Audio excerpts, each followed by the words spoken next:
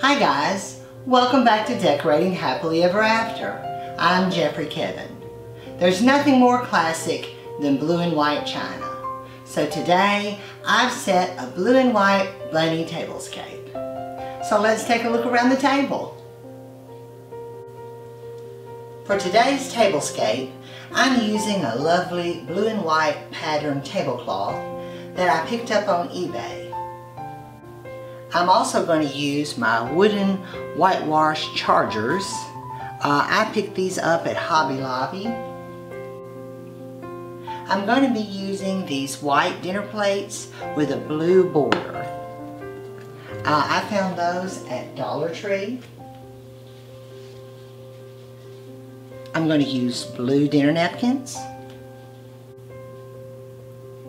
I'm also going to use these blue and white bunny salad plates that I found at Hobby Lobby.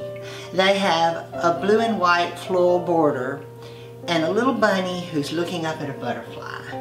Now you could use these for Easter, but I keep bunnies out year-round, so I'm going to use them today. For the flatware, I'm going to be using some hammered silver.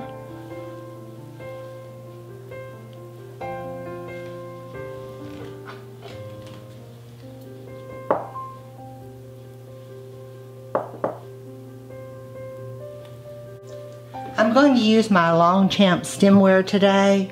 I have the wine glass, the iced tea glass, and to carry out our blue and white theme, I found these pretty cobalt blue glasses on eBay. I had been looking for that perfect pair of cobalt glasses and I really like the shape of those.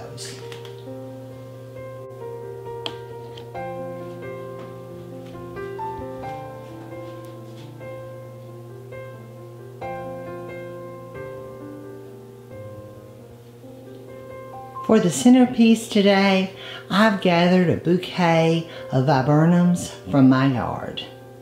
They're blooming out so pretty, and I've placed them in this blue and white vase.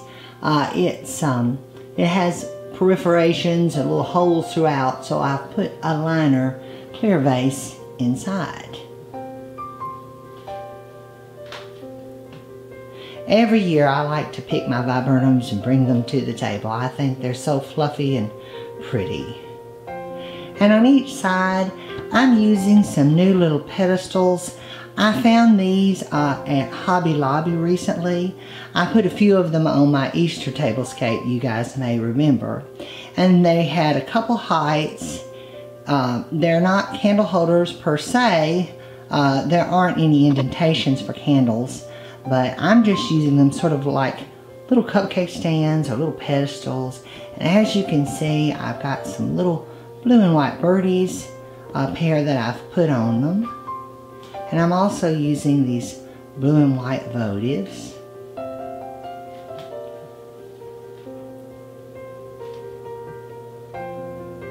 And I've got those on each side.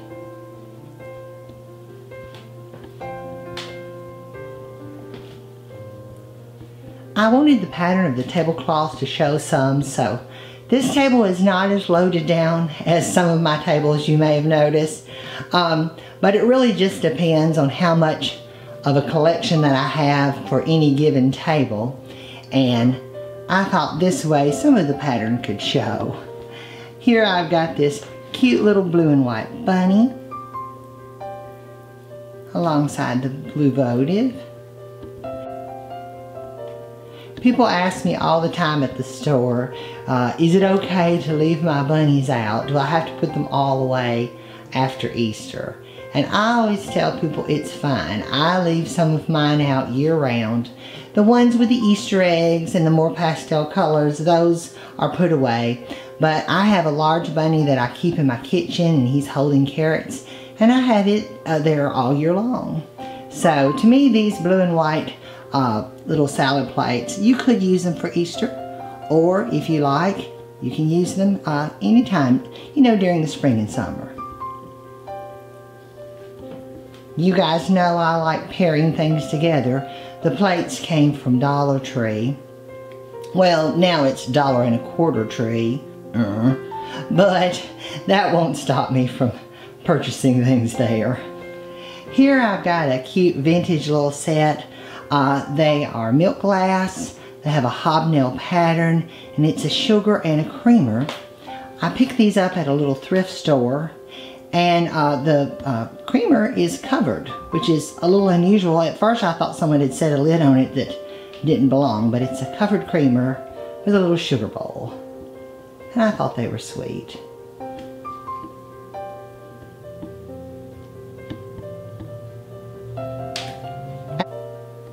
At this corner of the table I have a white milk glass cupcake stand, and I've put a little dome or garden cloche on top. I like to use those. I look for various sizes that will fit cake stands, and you could use them outside and put a plant under them, but the only thing, if you do, a lot of time they'll get ruined. The glass will get a film. But I like to use mine sort of as cake domes on cupcake stands and cake stands.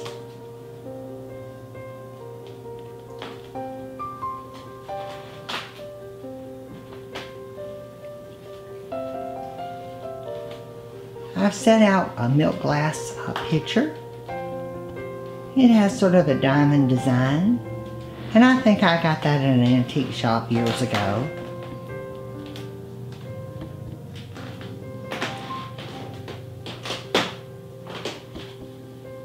Here in the back I've got a cute little miniature teapot in the blue and white.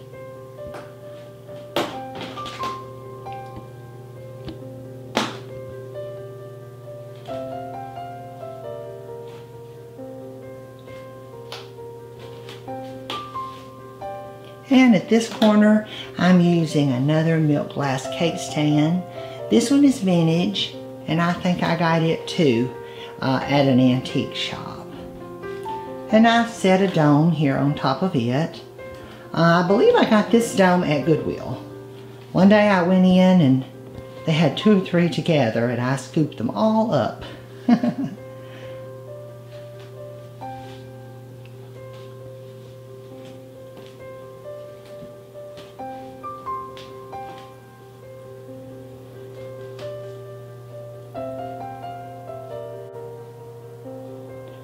Blue and white is such a classic.